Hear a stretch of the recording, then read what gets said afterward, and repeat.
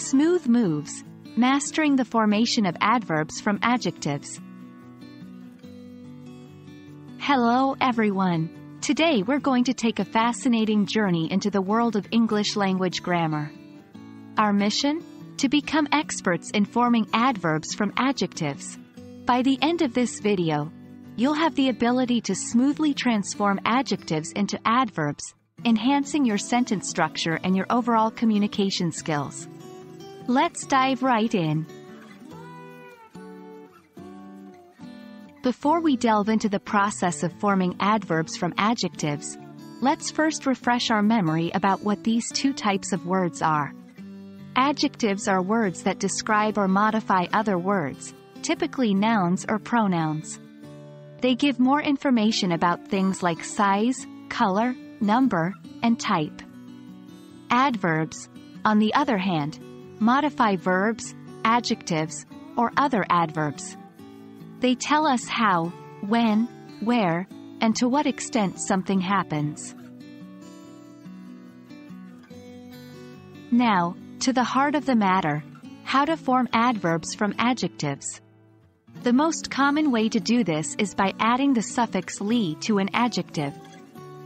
For instance, the adjective quick becomes quickly. The adjective happy becomes happily, and easy becomes easily. However, there are some exceptions. Not all adjectives follow the "ly" rule.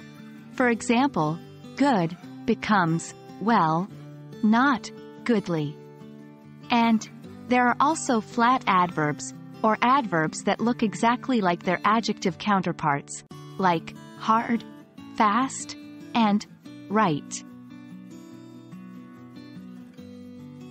The best way to learn is by doing, so let's get some practice in. Exercise 1. Transform the following adjectives into adverbs: calm, loud, sharp, gentle, direct. Exercise 2. Use the adverbs formed in Exercise 1 in a sentence. Remember, adverbs modify verbs, adjectives, or other adverbs. Take your time with these exercises. And don't worry if you make mistakes. That's all part of the learning process. There you have it. A straightforward guide to forming adverbs from adjectives in English. Remember, the key to mastery is practice. So don't hesitate to create more exercises for yourself using different adjectives. We hope this video has been useful, and we look forward to seeing you next time as we continue to explore the intricacies of English grammar. Happy learning!